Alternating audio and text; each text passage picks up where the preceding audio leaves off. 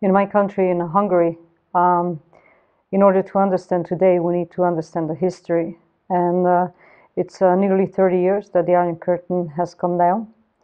And during communism, one of the main characteristics of Hungary was imprisonment, in spiritual and emotional imprisonment. People were craving freedom because they were prohibited in areas of self-awareness, in faith, in self-expression, in all different dimensions of an individual. And once the Iron Curtain came down, what happened is that Hungary suddenly got all this freedom. But actually, it was a freedom that we did not know how to treat. Hungarians did not understand what to do with this freedom. So there was no knowledge about what freedom is.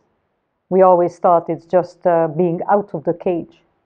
And suddenly they just started indulging in everything they could get their hands on, because they were craving so many things. They were curious about so many things. And the same thing happened with sexuality as well. Suddenly our borders opened up not just to healthy input, but to unhealthy input as well. So sexual freedom came in, and Hungarians did not know how to treat it. One of the things I noticed, I was a political refugee from Hungary to the United States.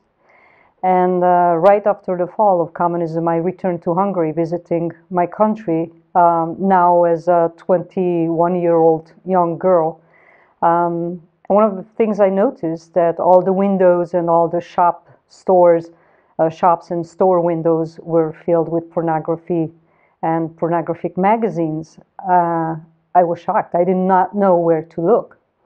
And slowly Hungary and the Hungarian government started to limit the freedom of these pornographic magazines and how you could show them or how you're not allowed to show them.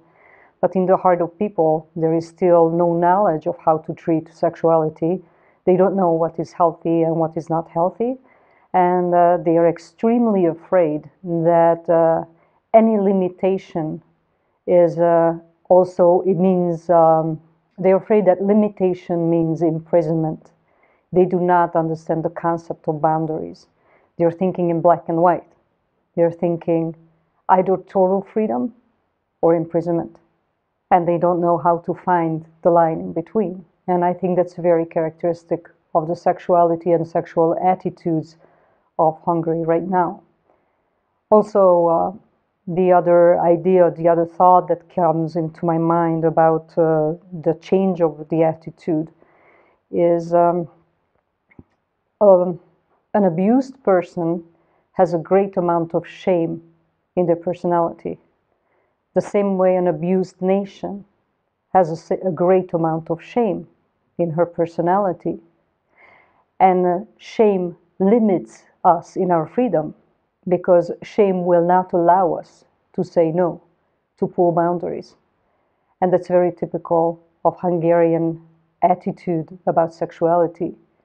Even Christians do not know how and where to pull boundaries, because in their soul, shame is so imprinted.